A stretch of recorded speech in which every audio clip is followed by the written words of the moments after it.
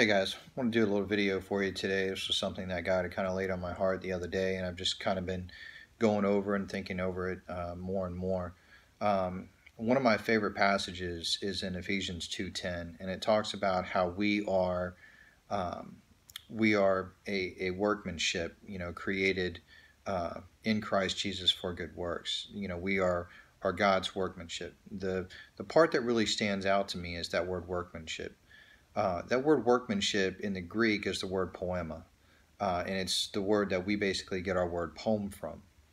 And basically what that verse is talking about is it's talking about how we are the poem, and our life is this poem that God is writing.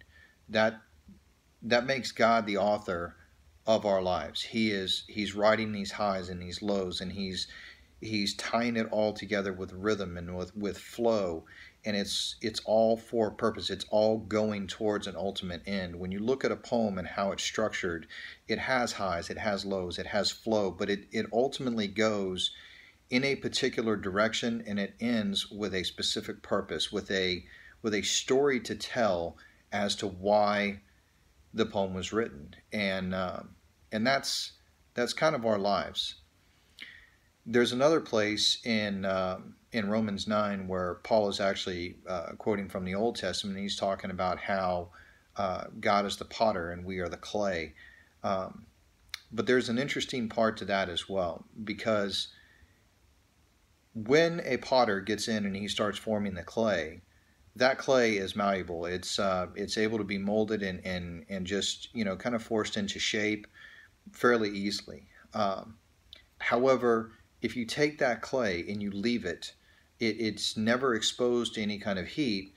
It will just return back to its normal form. It can't hold the form that you're actually trying to make it hold, to make it useful. So if you're making a cup or a bowl or something, you're designing that clay to do a specific task. It can't maintain that form without heat.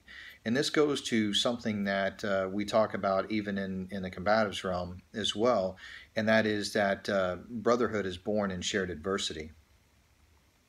And it's the idea that bonds are forged with shared adversity, that bonds are formed with heat, and that those bonds stay in much the same way that the clay requires heat. It requires baking in order for it to maintain its form, in order for it to not return back to its original state. And this is something that Jesus had talked about too, when he talked about that we would bear fruit and that fruit would remain. And it's not talking about that we bear fruit in the sense that we bear fruit, that others are fruit. The fruit of the Spirit is talking about peace, joy, love. It's talking about our own growth. It's talking about day by day we're growing closer to God. Day by day we're being shaped and we're being molded into whatever it is that He has designed you or me or whoever to be.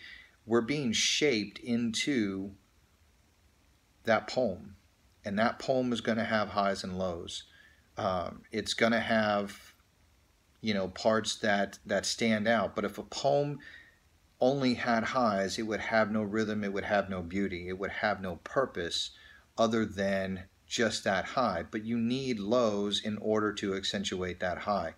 So by the same token, that clay needs heat in order for the most graceful, merciful thing that God could possibly do for us is not to go through the process of just shaping us and then leaving us and allowing us to fall back into our original state.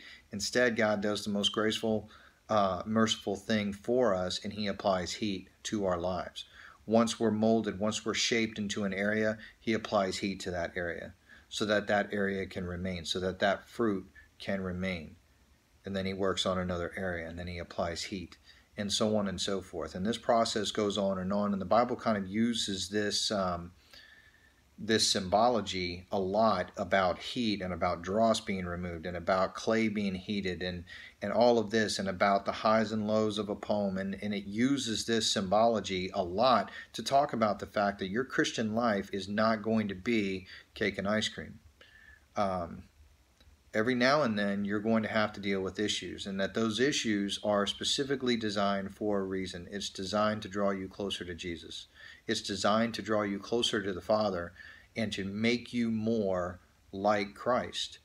So as you're going through these difficult times, as you're going through things in your life that are life-changing, that are reshaping you, the question that you have to ask is, what is the lesson that I can take from this that is going to make me more like Christ? How am I going to deal with this situation? Because Jesus said that, that they'll know you by your fruits. They'll know you by how you deal with these situations. It's not the fact that you're going to deal with trials and tribulations. I mean, who wouldn't want a God that basically gave us all Mercedes and Jaguars and stuff like this? But that's not what Jesus promised. Jesus promised that that you're to count the costs, because the road to being a Christian is going to be a difficult one. It's going to be one of being reshaped and remolded, and it's one that is going to require heat in order for those changes to become permanent, to become part of who you are. And this is part of what the Holy Spirit is doing in our lives, as the Holy Spirit basically comes in and works on us and makes these changes, and then the Father applies through his sovereignty and through his sovereign will. He applies heat to those situations to allow those situations, or to allow those changes rather, to solidify and to make us into the people who we're actually designed to be. So wanted to share that with you guys. Hope I didn't ramble too much, but that was something that God had laid on my heart. So, all right, God bless.